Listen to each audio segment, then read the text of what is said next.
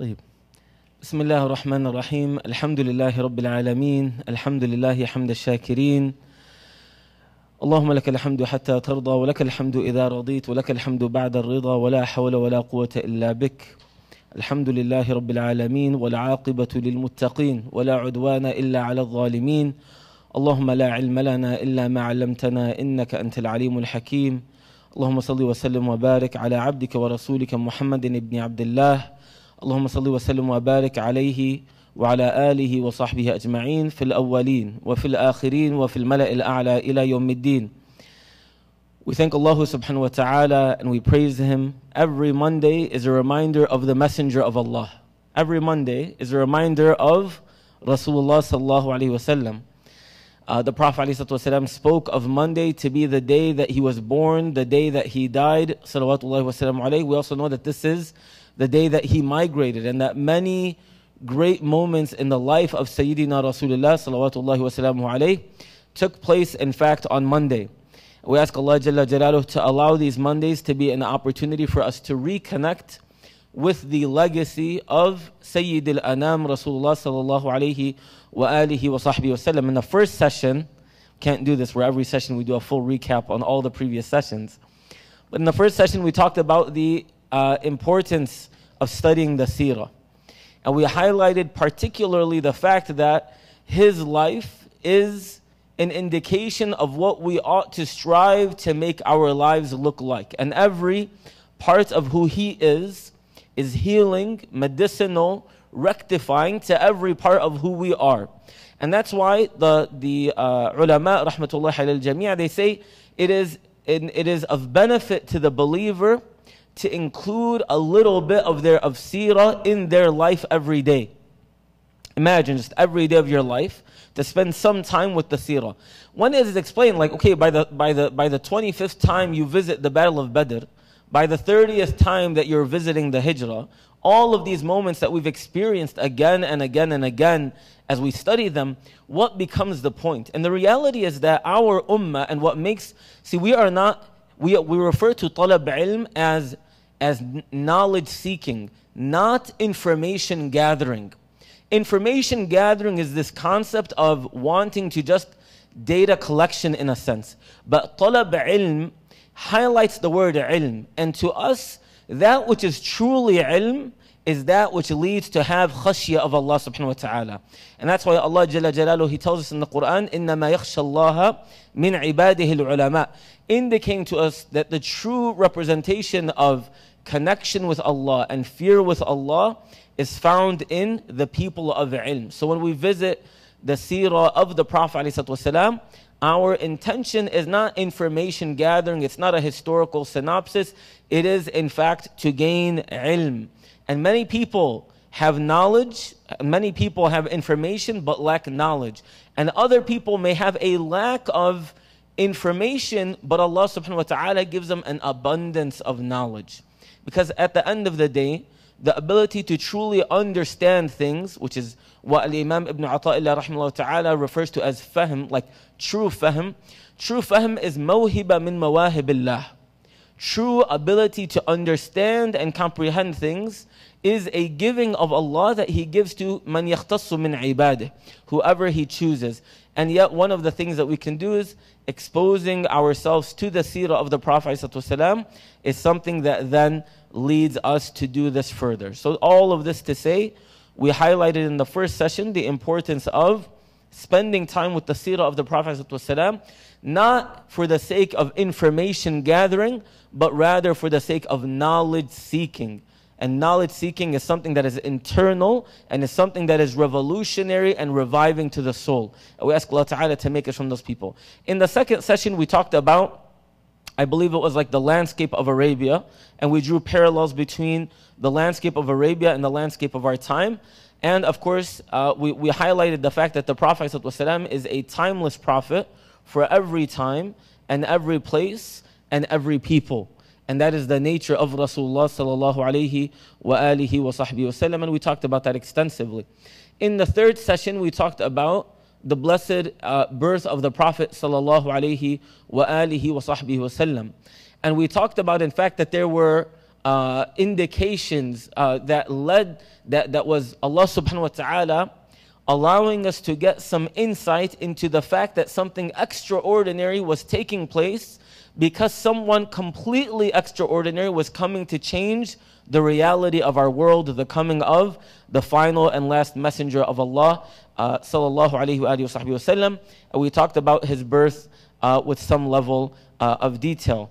And then, of course, in our last session, we spoke about the childhood, the early childhood of the Prophet ﷺ. We spoke about his time with, of course, with his mother, with Amina. We talked about him growing up as an orphan. We talked about his time with Halima, radiyallahu ta'ala anil jami'. And we talked about the fact of the influence or the barakah of the Prophet sallallahu wasallam alayhi. And we, in fact, indicated that if we feel that the barakah that Halima radiallahu ta'ala anha felt from the Prophet ﷺ was impressive, all of that was before nubuwah. All of that was before the risala. And so if that was his barakah before the risala, imagine what his barakah is after the risala. And notice we said what his barakah is after the risala, because as we mentioned, the barakah of the Prophet ﷺ is not contingent on his life. The barakah of the Prophet ﷺ is accessible through his sunnah, through knowing his sunnah, through loving his sunnah, and through following his sunnah. And so all of us have accessibility to the barakah of the Prophet ﷺ. What is one of the best ways that we increase in barakah of the Prophet ﷺ? Of course, by increasing in salawat upon the Prophet sallallahu alayhi wa alihi wa sahbihi wasallam. Even if you were to just spend every hour, you dedicate 10 minutes of every hour to do salawat upon the Prophet sallallahu alayhi wa sallam, you would find yourself yearning for more. You would find yourself yearning for more, because after some time it will become evident to you the athar of the salawat upon the Prophet alayhi salatu wasalam. Then we spoke briefly about the death of Amina, the mother of the Prophet sallallahu alayhi wasallam.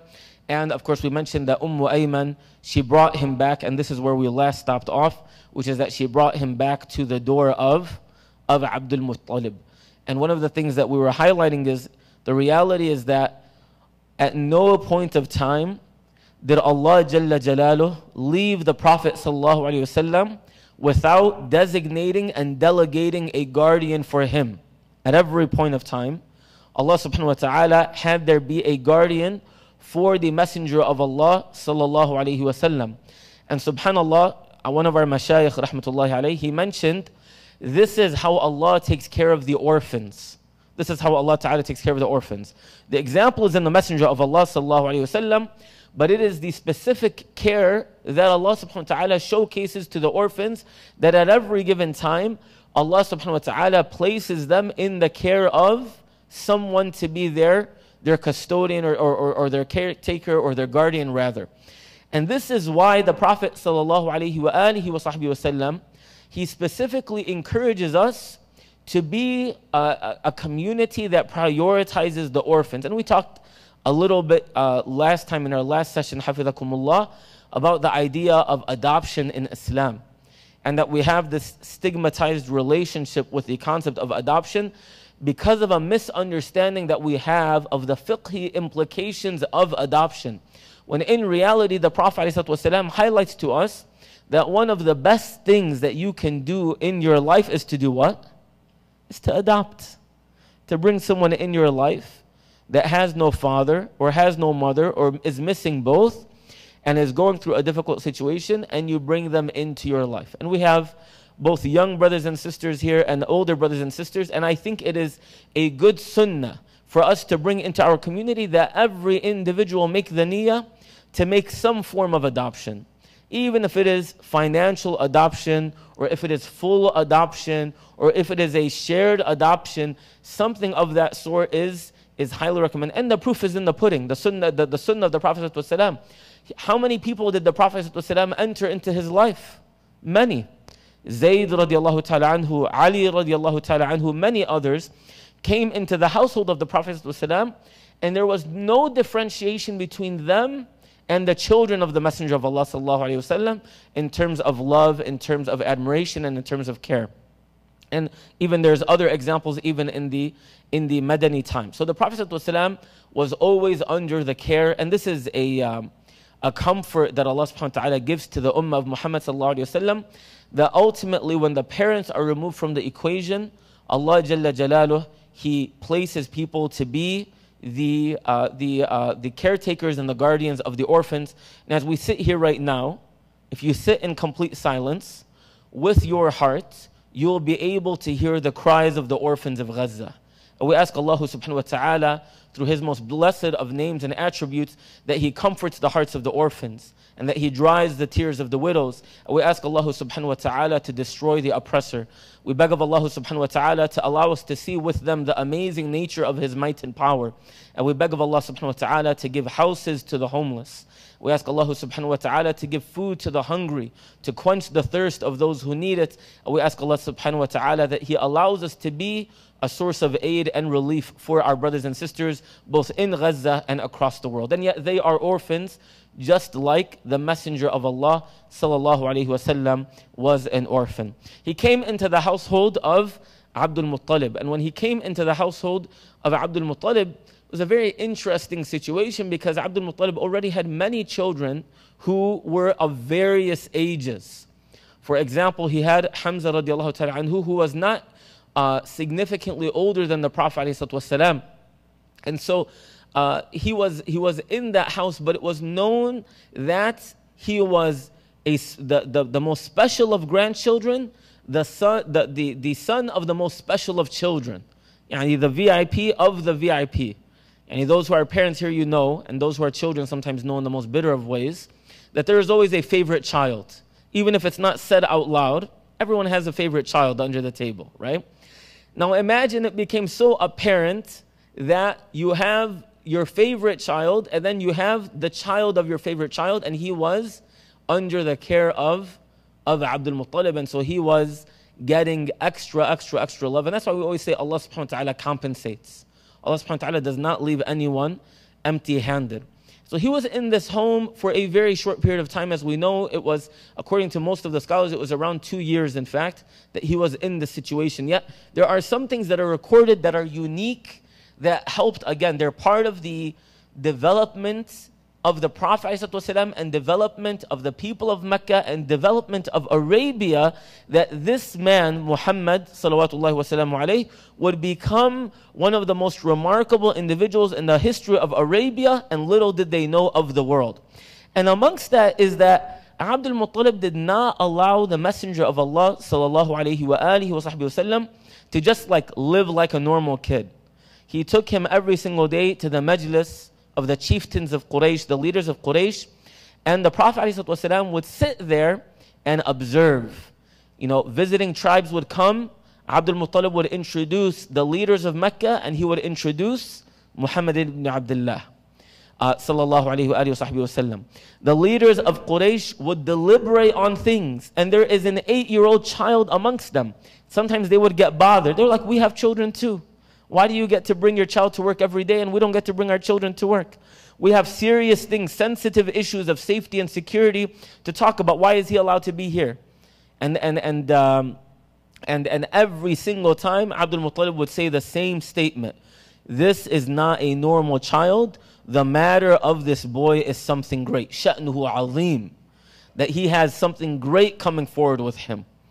To the extent that it was known that when Abdul Muttalib would leave, he would tell Sayyidina Rasulullah sallallahu alayhi wasallam to sit in the place of Abdul Muttalib, and he was the chief of all the chiefs. And so you have this 8-year-old child who's sitting as literally the chief of all chiefs in their majlis, and they're looking at him like, who are you and why are you here? And this is again the rif'ah, the elevation that Allah subhanahu wa ta'ala gave to the Prophet sallallahu alayhi wasallam before his bulugh, before his bi'tha, before his nubuwah, before the coming of the wahi, before anything of that nature. This is Allah subhanahu wa ta'ala preparing the world and preparing Arabia to welcome in the Prophet sallallahu alayhi wa alihi wa sahbihi wasallam. And that's why in our communities, we don't want cultural stigma to prevent potential growth. And what I mean by that is that Clearly Abdul Muttalib was doing things that are against the norms of that society, but for a good reason. And that's why if we see young people who have skills and talents and gifts, that we don't belittle them and we say it's just a child, it's not a big deal, it's nothing worth sitting with. Rather, we follow this tradition and we say if we invest in them earlier, then the outcome will be greater. If we invest in them earlier, then the outcome for our world will be greater. And this is something that we witness with the example of the Prophet sallallahu alaihi wasallam. And so when Abdul Muttalib was on his deathbed, he looked around and he was debating who he was going to leave Sayyidina Rasulullah sallallahu alaihi wasallam in the care of. Now you just have to imagine, just close your eyes for a second, and imagine if he handed him over to the care of Abu Lahab. Imagine what that would have been like. But the wisdom and of course the qadr and the qada of Rabb al-Ibad is that he left him in the care of course none other than Abu Talib. And this is important to recognize because Allah subhanahu wa ta'ala challenges us in life for the sake of our own betterment and growth and out of His lutf and rahmah. And yet Allah subhanahu wa ta'ala also gives us a'midah. Allah gives us pillars of support. The challenge that we do is sometimes we have definitive conclusions as to what the pillars of Allah's ta'eed or nasr or madad is. When in reality the humble believer is the one who knows that al-nasr min Rabb al-Ibad and al-madad al-ilahi is something that comes in all shapes and forms. And typically, the greatest sign of the azama or the jalal of this ta'eed or this nasr is that it is in the most unexpected and unanticipated of places. Because that's an indication of the azama of Allah subhanahu wa ta'ala. That He places it in an area where it is stripped away of its dunyawi matters, and instead Allah subhanahu wa ta'ala places it in the most unexpected of places. And so this is an example of Allah subhanahu wa ta'ala giving assistance to the Prophet ﷺ through his uncle Abu Talib. Why would you assume that Abu Talib would not be the most fitting? As some people are kind of intrigued as to why Abu Talib, based off of his discretion, gave the Prophet ﷺ to Abu Talib as opposed to giving him from Abdul Muttalib to, for example, Abu Lahab. Because there's some factors that are known about Abu Talib. Was Abu Talib someone known to be particularly wealthy? Not at all. He was not known for being financially prosperous in that sense of wealth. Was he known as an individual that lacked responsibility or had very few children? Quite the opposite. He was known to have a lot of children, a lot of responsibility, a lot of demands from the community. And so for all intents and purposes, you would imagine that he is not befitting. And sometimes we see things and it feels like this is not the best thing for me, but Allah subhanahu wa ta'ala knows that which we do not know, and Allah subhanahu wa ta'ala's choice for us is best. And so Allah subhanahu wa ta'ala placed him through Abdul Muttalib in the care of Abu Talib at the age of 8 years old, when the grandfather of the Messenger of Allah salawatullahi wa sallam alayhi passed away. And he remained, subhanallah, in the care of Abu Talib until he was 40 years old. And this is to completely debunk the Western myth that you are in the care of your parents until you're 18 years old. Now, this does not mean that you live in your parents' basement till you're 40, but that is not the intention at all. What that means is that in our tradition, in the Islamic tradition, you being under the care of your parents does not imply that you are in the financial care of your parents. Financial care is only one dimension of care. In fact, in our tradition, once a person is baligh and once a person has a financial income, they are no longer under the financial responsibility of their parents. But when we say he was under the care of his uncle, it means that he was living under the supervision of the wisdom, the knowledge, the love, and the guidance of his uncle. And so that is something that the Quran indicates to us, that you remain in that state with your parents until you're 40 years old. This is like a prophetic model that we have. And of course, the Prophet salawatullahi wasalam alayhi, he exemplified this to us fully. And so we're wanting to expand what it means for you to be in the care of your parents. And it also is important to know that in our tradition, you being under the care of your parents min nahiya does not negate that they are under your care min nahiyatin ukhra, from another perspective. For example, you can be under your parents' care in your Quran, in your food, in maybe even living in their house. But it doesn't mean that you cannot be responsible for them in organizing their medical appointments, in helping them make their travel arrangements, in taking care of other elements of their life, and making sure that they're taken care of at home and that they're not overstraining their bodies. These are ways where you are caring for your parents and they are caring for you. And so this is a concept that I thought to be important when we highlight that the Prophet ﷺ was under the direct care and supervision and oversight of Abu Talib, at least we can say until prophethood in a sense. And even beyond that, we know that he remained with that type of involvement. Ayman, she narrates to us something very interesting, which is that it is known, through thousands of years, that the natural disposition of an orphan is that an orphan is very needy. Because of there's a naqs. They're missing their father. They're missing their mother. I remember, I've mentioned, I think here before, when we went to Rayhaniya, the border of Turkey and Syria, and we saw orphans, they would introduce themselves as Ana ibn Shahid Fulan. They don't even tell us their name. They identify as the children of martyrs. And subhanAllah, you're with them for an hour and two, and because of how much of a void of a mother and father they have in their life, within 20 minutes, half an hour of being with them, they ask you to become their dad. They ask you to become their mother. They ask you, one of the kids, he says, دخيلك عمو خدي معك على البيت, like just take me home with you. Like these are orphans who the natural inclination or response to being an orphan is what?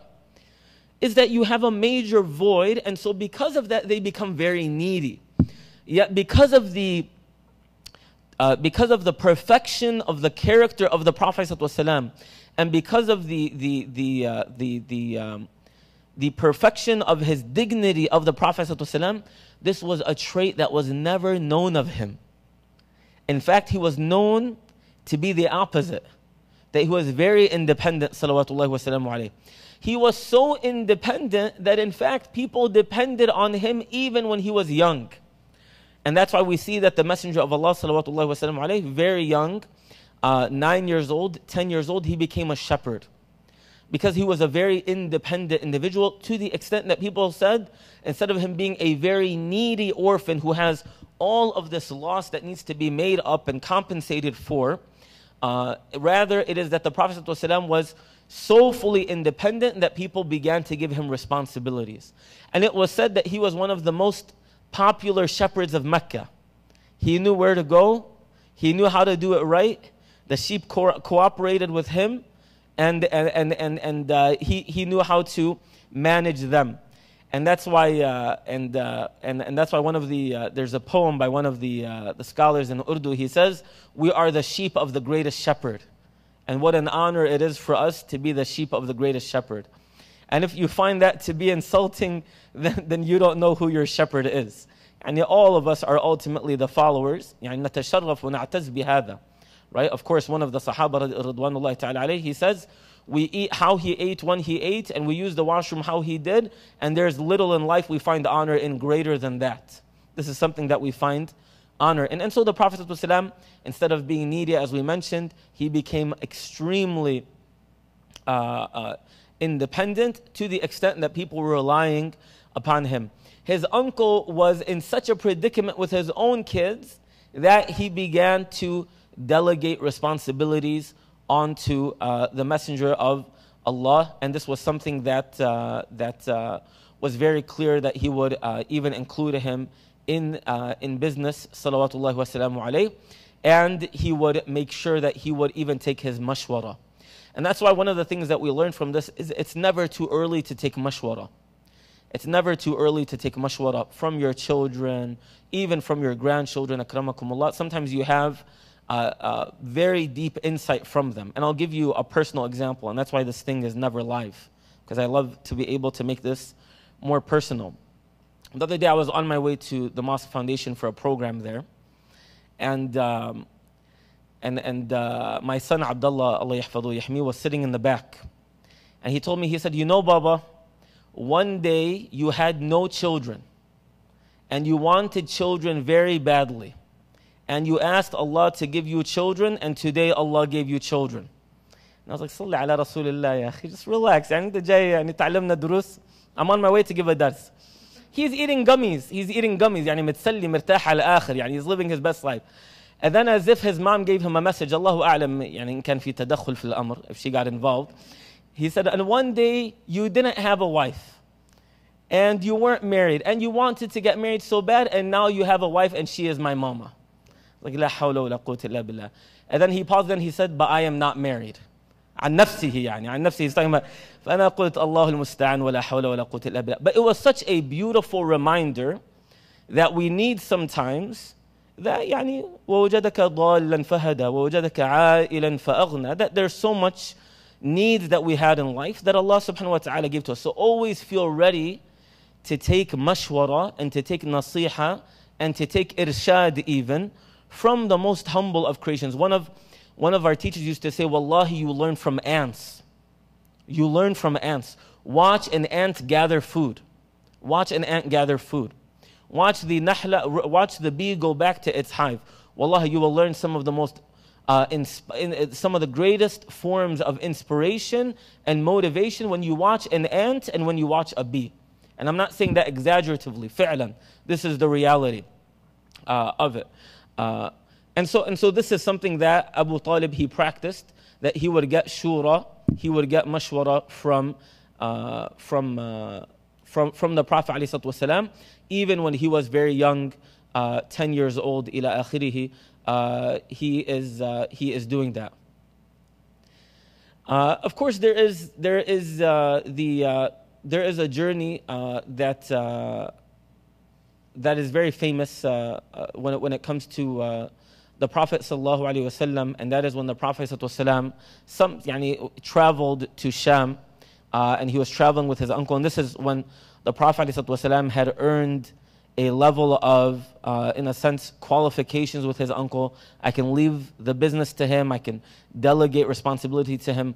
I see my nephew being a future businessman and a tradesman. And this is a part of the responsibility that we have, is to inculcate in our children and in our grandchildren and our nephews and nieces and siblings, help them to discover their talents and to discover their treasures, as we've mentioned before.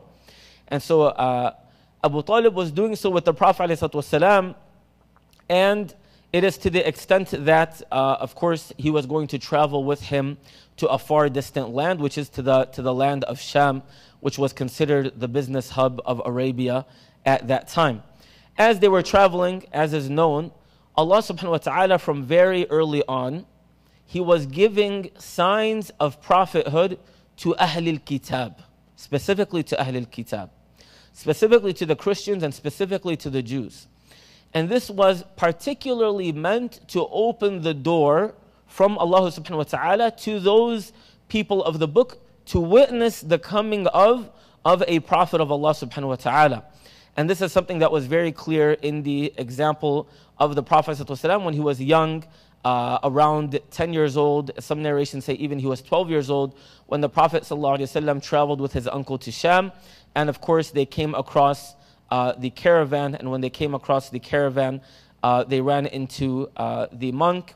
And of course the general trend at that time was that you sit with the monk, you listen to him, he gives you a spiel about God, he prays for you, you compensate him some much. And this was an opportunity for, even like subhanAllah, you just think about it, even the kuffar of Quraysh were going to the monk at that point of time for, in a sense, a level of tabarruk. Really, they sit with the monk, they listen to him, they give him some money, they eat with him. And then he gives them advice, and then they continue on their journey, because perhaps if they spend time doing this, it will bring barakah to their journey. It will bring barakah to their journey. And I highlight this because haqiqatan today, one of the things that we highlight is that we have this separation of who I am with Allah versus who I am with the dunya. And going to Ahlul Ilm and going to people of ibadah and people of wara' is one of the ways that we bring barakah, not just to our akhirah, not just we bring raha to our qabr, but even to our dunya.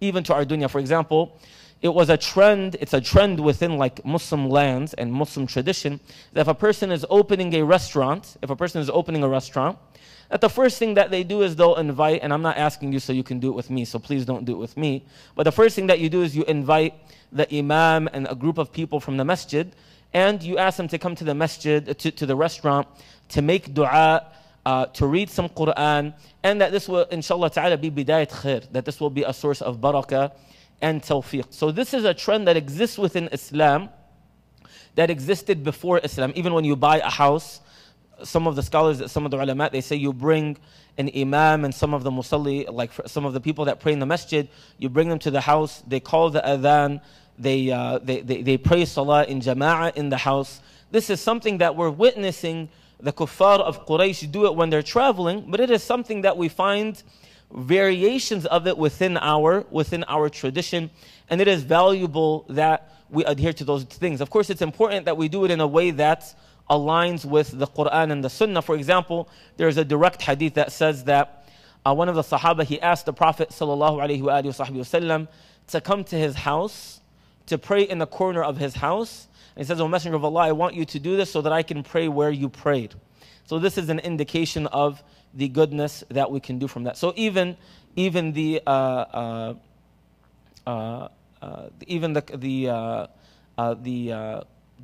of Quraysh engaged in this. Now, one of the things that happened is that, of course, the Prophet ﷺ was coming, and we know the narration indicates that he was getting particular protection, that Allah subhanahu wa ta'ala was preserving the Prophet of Allah, and there was, in some narrations it says it was a cloud, in others it says it was like just a general shade, perhaps that this shade was because of malaika. And there are different variations as to how there was this shade. And so this was something that made the monk who's known as Bahira became very peculiar and curious as to what was happening. And particularly he noticed that what was the Prophet ﷺ? Very independent. So he was withdrawn. He did not listen to the monk. The Prophet ﷺ did not listen to the monk. The Prophet ﷺ did not even eat with them. The Prophet ﷺ waited for all the elders to eat. Look at his adab. Look at his adab. He waited for all the elders to eat. And then, and only then, Abu Talib called the Prophet ﷺ over as a young boy, 10 years old, took some food, and then Abu Talib, the Prophet ﷺ retreated to where he was, which was away and secluded from them, and he sat down alone and he ate salawatullah wa salam. And there's many things that we can take from that. One is that Allah subhanahu wa ta'ala protected the Prophet salawatullah wa salam alayhi from problematic settings. Right? And that's why it's a type of tawfiq. It's a type of tawfiq when your friends are going to bad places and you don't go to those bad places. And it is a type of tawfiq of Allah subhanahu wa ta'ala when He protects you from things that other people fall in, because it's Allah subhanahu wa ta'ala doing a type of sitr. Remember, what did we mention in one of the khawatir after Salat al-Isha? We said that as-sitru qismain, ala qawl al-Imam Ibn Ata'illah rahmatullahi alayhi wa ridwanah. He says that there's two types of sitr. Whoever tells me this, I'll get you a cookie. There's two types of sitr.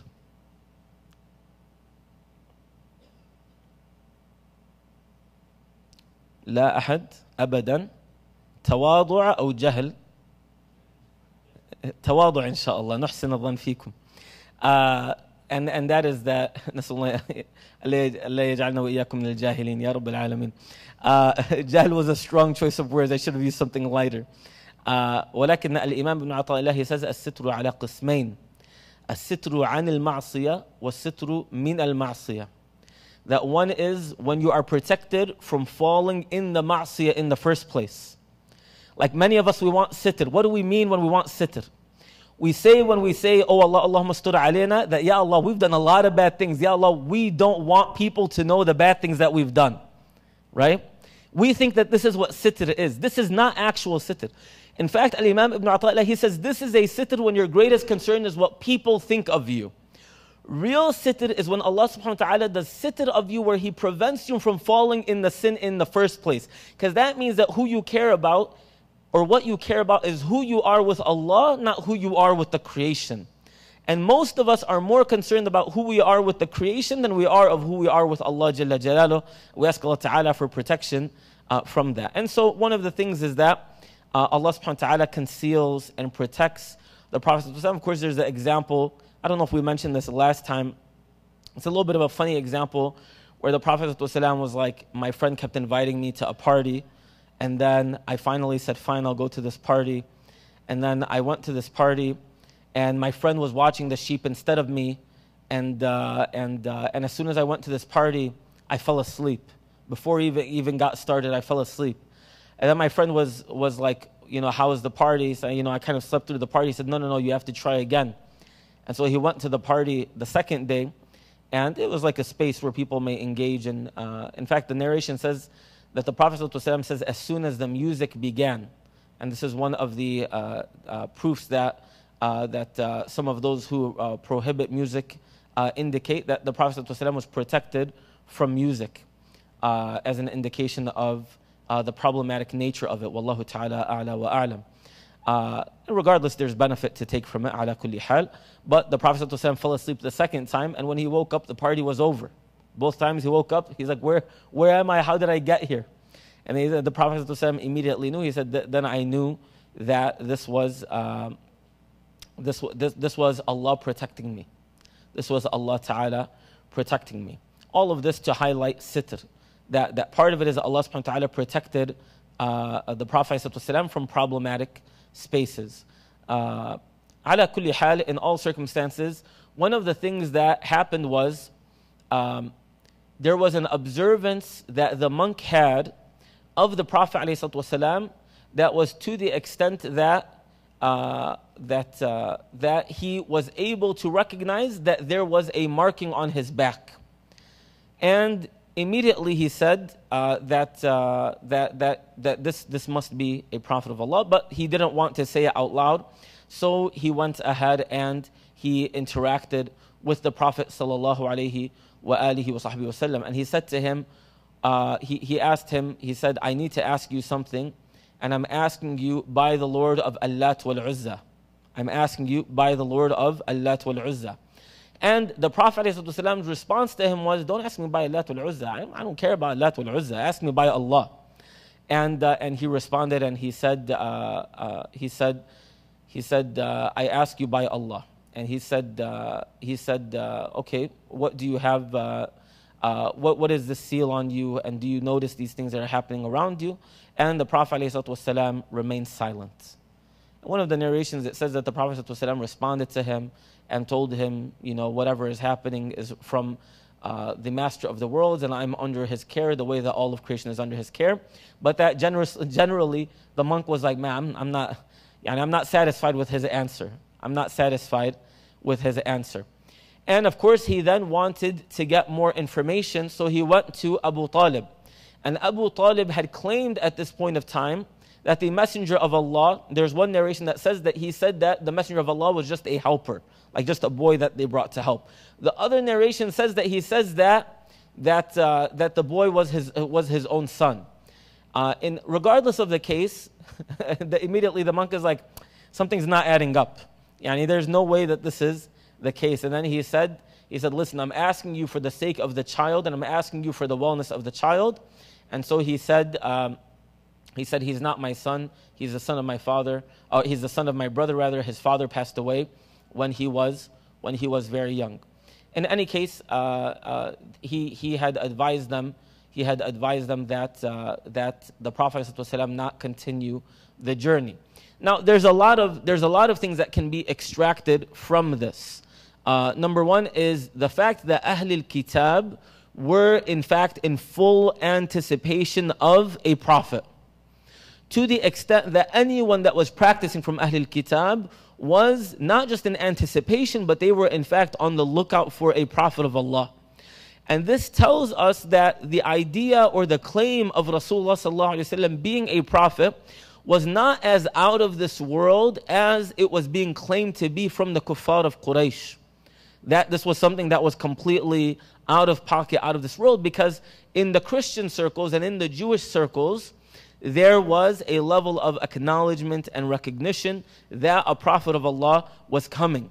And so this is important to recognize, because in our modern days, we can compare the kuffar of Quraysh to like the general masses of society. And then you will have the people of the book, or people who have some level of religious orientation. And something that our deen highlights is that within the people of the book, there will be people who have a level of khair in them. And one of the tasks that we have is to meet them in the place of khair. To meet them in the place of khair. Because they may be most susceptible to doing ta'awun, of working together, of engaging with one another. This is not a green light to become compromising on religious values. Rather, it is a testament to the fact that it is important that we be engaging with the people of the book. My statement here to be engaging with the people of the book does not mean that we do interfaith activities that ما لها أي معنى ولا قصد ولا فائدة, but instead it is a highlighting that says we engage with the people of the book in shared interests. What do I mean by shared interests? Someone is trying to open a casino. Someone is trying to open those places where they bet on sports or horse racing or things like that. Someone wants to open a liquor store. And where we disagree with them, we disagree with them. قطعا لا خلاف في الأمر. But in areas where we can come together on shared principles and values, the prophetic model says that we need to lean into our shared interests and shared values in order to, insha'Allah ta'ala, bring about the greater benefit for humanity, insha'Allah ta'ala. And then, of course, there's more details of the questioning that the monk made, and part of it is that he questioned what the Prophet ﷺ did for a living, and when it was said that he was, that this young boy was mostly a shepherd, he said there wasn't a prophet or a messenger except that he came as a shepherd. And then, of course, he told the Prophet sallallahu alaihi wasallam, and he specifically told Abu Talib that it is in your interest, in your nephew's interest, and in the interest of all of our people that you send him back, because if he reaches the land of Ash-Sham, that great harm will come to him. And so one of the narrations says that he went forward a little bit, and then there were more signs that he should send him back, and then Abu Talib sent back the Prophet ﷺ. And then in the other narration it says that actually immediately Abu Talib took the advice of the monk and he sent him back. And that's why it is important to be able to take advice like that. When Allah subhanahu wa ta'ala sends people our way to give us nasiha, never feel overconfident in a sense where you're not willing to get warnings. Because even if the person is unqualified to give you nasiha, sometimes Allah subhanahu wa ta'ala humbles us by giving us protection and guidance from people that we may feel lack the qualifications to do so. So you need to have sa'at sadr, like a vast enough chest and an open enough heart and a humble enough soul to listen. You can filter, don't get me wrong, you can filter, but if there is legitimacy to what is being said, then similar to Abu Talib, he's meeting the monk for the first time. He's meeting the monk for the first time, and yet he recognized a level of sincerity and genuineness in him, and so he took the nasiha from him. There are some other things that we know about the youth of the Prophet ﷺ, which is that it is known that the Prophet ﷺ never drank alcohol, not even once. Did the Prophet ﷺ drink alcohol? Which might seem normal, like some of you might be thinking, hey, me too. I also never drink alcohol, alhamdulillah. Very proud of you. But in his society, ﷺ, it was very common that it was like particularly for young folks and particularly for young men, drinking was a plague, like quite literally a plague that was afflicting their society. So it was particularly abnormal, and it was something that was distinguishing to the Prophet ﷺ, and a distinct characteristic of his, that he would not drink, salawatullahi wa salamu alayhi. Of course, even one of the things is that's unique about the Prophet sallallahu alayhi wa sallam is that there are sometimes in societies that are embedded with kufr and shirk, there are sometimes subtle things that happen that just become like social norms. Like one of the social norms is that every time you made tawaf, that you would touch a particular idol. You just touch it. That's it. You just walk around and you just touch an idol. And the Prophet ﷺ never did that. He sallallahu alayhi wa alihi wa sahbihi wa sallam did not touch the idol any time that he made tawaf. To the extent that the Prophet ﷺ told Zayd, I believe it was, when he was making tawaf with him, do not touch the idol. Do not touch the idol. And so Zayd was like, man, that's nice. He's not touching the idol. He's telling me not to touch the idol. And so the Prophet ﷺ was doing tawaf again. And Zayd was like, maybe I should just touch this idol and see what happens. So he went and he touched the idol. And the Prophet ﷺ told him, didn't I tell you, أو كما قال عليه الصلاة والسلام, didn't I tell you not to touch the idol? And he said, yeah, but I didn't see a significant reason. And the Prophet ﷺ told him, do not touch the idol, because what we're worshipping is the Lord of the Kaaba, not these idols.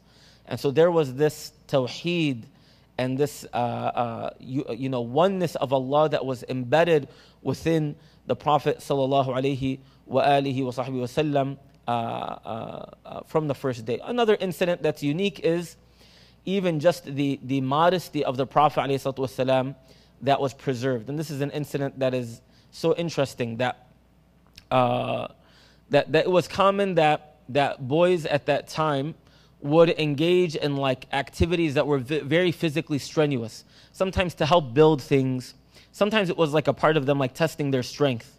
You know how like today you go to the gym, some people lift 10, some people 50, some people 100. And it's like there's a level of munafasa, of how much you can lift. The culture at that time was that when people were lifting, they were lifting stones, like big boulders. And in order for them not to trip while they were lifting these boulders, they would take off their izar, their lower garments. And subhanallah, one time the Prophet ﷺ was engaging with them in removing or the moving of these stones, and the Prophet ﷺ was again going to begin from engaging with them in this activity, and then the Prophet ﷺ said, and just think about the type of protection that Allah subhanahu wa ta'ala gives to like we say to his awliya. Imagine the Prophet of Allah. That the Prophet ﷺ is ready, he's doing it, and one of the shabab is just like, listen, you're going to trip on your izar, just take off your izar, right? Something so simple. Take off your izar so you don't trip on it while you're carrying these boulders. The Prophet ﷺ said, I began to take off my izar when I heard a voice from behind me say, tie your izar, and punched me in the back of the head and I fell over. And you look at this, it's like a knocking of sense that Allah subhanahu wa ta'ala gave to the Prophet ﷺ. And this is the Prophet ﷺ, his dignity, his modesty being preserved. And these are, again, very small things, so that later on in his life, it could never be said that the Prophet ﷺ was exposed in a way that he shouldn't have been exposed and is unbefitting of the Messenger of Allah sallallahu alayhi wa alihi wa sahbihi wasallam. These are all ways that Allah subhanahu wa ta'ala blessed and protected the Messenger of Allah sallallahu alayhi wa alihi wa sahbihi wasallam. I'm trying to think if there is anything else from this period of time. I know that we're hitting time. I usually like for us to stop around now, inshallah ta'ala. Perhaps we can stop here and open it up for questions and answers, inshallah ta'ala, and we'll continue moving forward, inshallah ta'ala. We only covered about half of what I intended. وَلَا حَوْلَ وَلَا قُوَّةَ إِلَّا بِاللَّهِ. But inshallah ta'ala we'll speed up in the next session. What questions do you all have? Naam.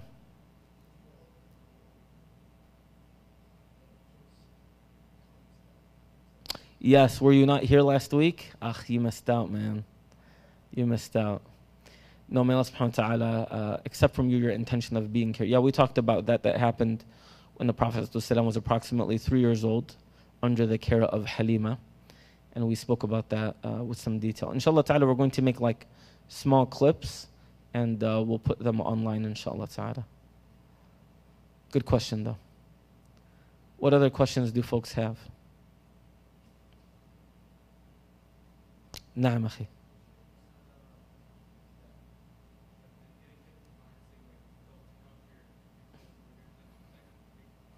Yes.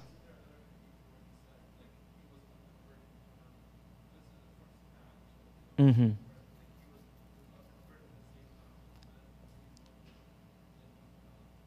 Oh, so the narration about Uthman radiallahu ta'ala anhu is different. So they used to take their lower garment off completely. It's like going to lifetime. You know what I mean? Yeah. Allah yastur alayna jami'an. It was like that. Whereas, yani, with Uthman, like the awra and the clothing at the time of Sayyidina Rasulullah sallallahu alayhi wasallam was very different. And in fact, it was quite loose. And so garments riding up and skin becoming exposed was something that was very common, to the extent that as long as parts of your body were not completely exposed, as long as it was unintentional, that inshallah ta'ala it wasn't something that was problematic. And even in salah, there's the issue that people would not have enough clothing, where when they made ruku', sometimes it was difficult to make sure that parts of them were all covered, right? And so that's different, like the covering that the Prophet ﷺ did for Sayyidina Uthman radiallahu ta'ala anhu, as opposed to the hayat that the malaika even had for him, is separate than the type of exposure here where it was like a more kind of broad exposure that was not appropriate for the standard of the best of Allah's creation. Salawatullahi wa salamu alayhi. Good question, though. Yes, my brother.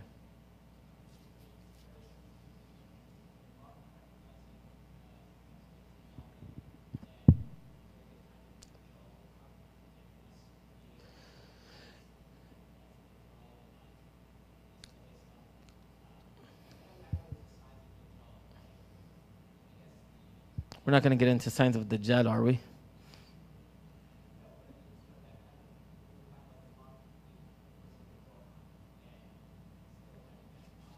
Right.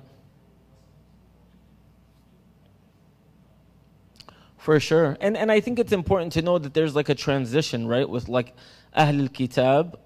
And also important to understand that we don't have conclusivity of who Allah considers to be believers.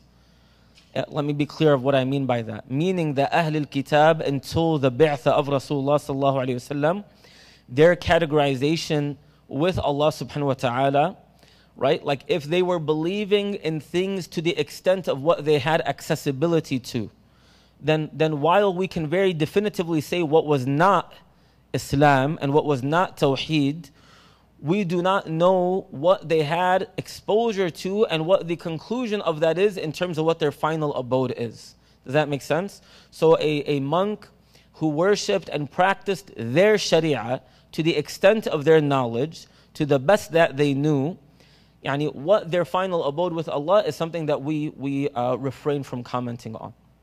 Wallahu ta'ala. In fact, there are statements that indicate that this monk actually became Muslim. Wallahu ta'ala alam. I didn't check the authenticity of those, but I remember hearing something of that nature. Yes. Oh, Dr. Asra, I recognize your voice. Yes. Two types of like sitr. Sitr is like the concealing or like the protection that Allah subhanahu wa ta'ala has. So Allah subhanahu wa ta'ala, a lot of times when we say, like for example, Allah yustur alayna, like may Allah conceal us or conceal for us.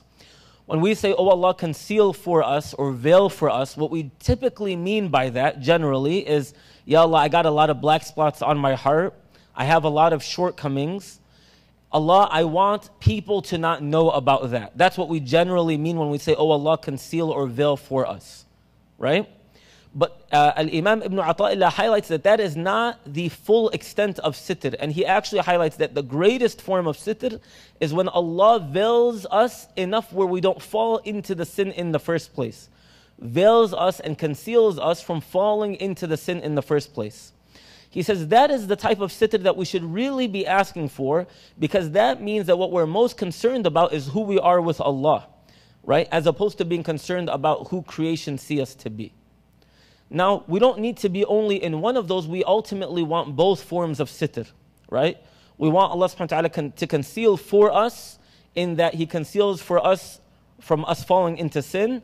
And we also want Allah subhanahu wa ta'ala to conceal for us where our sins do not become public information. Does that make sense? Very good question. Yes, my brother. No worries.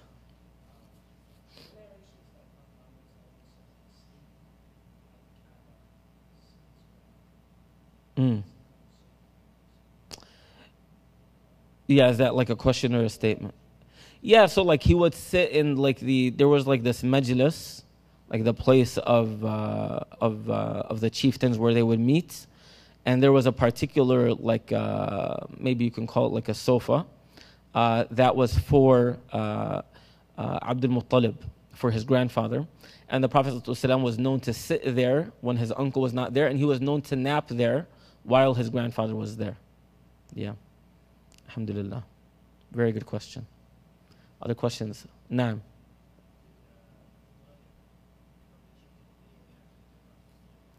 It is said that he did, yes. But like the dynamic had shifted. The dynamic had shifted from like a head honcho like Abdul Muttalib to a more divided kind of thing. Whereas Abu Talib had certain responsibilities, but he was also like particularly held in a position of reverence and respect.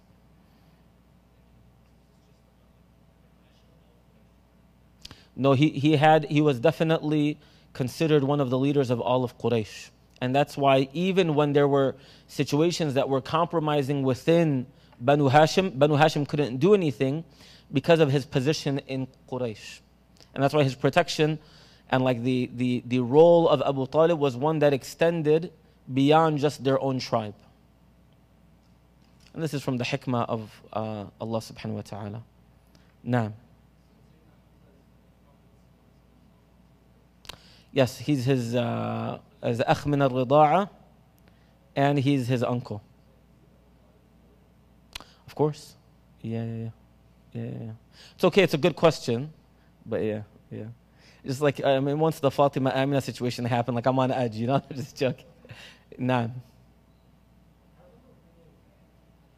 Oh, I'm so sorry. He was asking what the relation was of Sayyidina Hamza radiallahu ta'ala anhu with the Prophet ﷺ, and he is his uncle in that he is the brother of Abu Talib, as well as the brother of Abdullah, the father of the Messenger of Allah sallallahu alaihi wasallam, and he's also the Prophet alayhi salatu wasalam's akh min al-rida'a, which is like his brother through being both of them being nursed by Sayyidah Halima radiallahu ta'ala anha. Naam. Alayhi salatu wasalam. This is another thing, absolutely. He was the only full brother, and so he had a level of blood tie. That's very good. Allah yajzik al-khair wa yiftah alik akhdiya. That he had a type of qaraba to the Prophet ﷺ that gave him awlawiyya, that gave him precedence, right? Jameel. Very good, mashallah. Naam.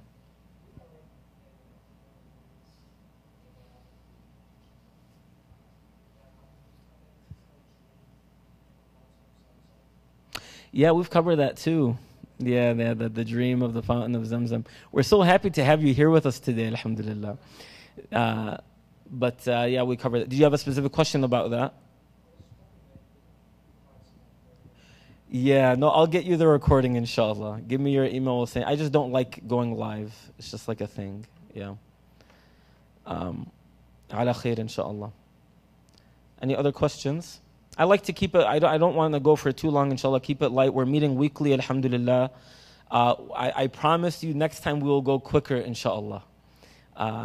Although to me, يعني the istinbat and the istikhraj is very, very important. And so inshallah ta'ala we'll try to have tawazun and i'tidal, where we're both extracting benefits and lessons, and we're also covering from so let me make you a promise from now. Next time we will get through at least the marriage of Rasulullah sallallahu alaihi wasallam. At least. Till that point, including the marriage, inshallah ta'ala. And perhaps even cover some of the children, inshallah ta'ala. طيب. وبهذا نختم والله تعالى أعلى وأعلم وصلى الله وسلم وبارك على نبينا محمد وعلى آله وصحبه أجمعين. But in case you thought I forgot, I did not forget. What is the homework that we've been doing? Salawat upon the Prophet ﷺ. How many a day now? 100. I heard like 3 different numbers. It's highly problematic. 100 a day minimum, and we said try to do it where you do like either some after every salah, maybe some with the morning adhkar. A sister told me the other day she does 50 when she wakes up and 50 when she goes to sleep. And you can go on YouTube and just look up salawat mukarrar, like just repeated salawat. It's very nice. You can just listen to it and repeat with it. Do not make it where you listen to it and it's just like dead in the don't leave that. Let that be for whatever. Don't be passive listening. You have to be active listening and moving your lips in salawat upon the Prophet ﷺ. And so that was one thing. What was another assignment that we gave? Afwan. Do more. It was more specific than that. What is it? Beautiful. Revive a sunnah that is between you and Allah was 1 week, and revive a sunnah that is between you and al-khalq was the last week. Right? One that is between you and Allah, and the other is revive a sunnah that is between you and the creation. Right? Very good, mashallah. Now it's become where knowing the homework is an accomplishment. The goal is doing the homework is an accomplishment. I'm not going to assign any homework except that you do these 3. Every day, no less than 100 salawat upon the Prophet ﷺ. Inshallah ta'ala, we ask Allah ta'ala to help us with that. You revive 1 sunnah for the week that is between you and Allah Jalla Jalaluh. And then you revive 1 sunnah that is between you and the creation. Right? Is that fair? I don't know if there's tea or coffee or cookies. If there is, alhamdulillah. If not, may Allah subhanahu wa ta'ala grant us the cookies and tea of Jannah. And next week, inshallah. So we don't have to wait. Jazakumullahu anna khaira. Wassalamu alaikum wa rahmatullahi wa barakatuh. Looking forward to seeing you all next week, inshallah ta'ala.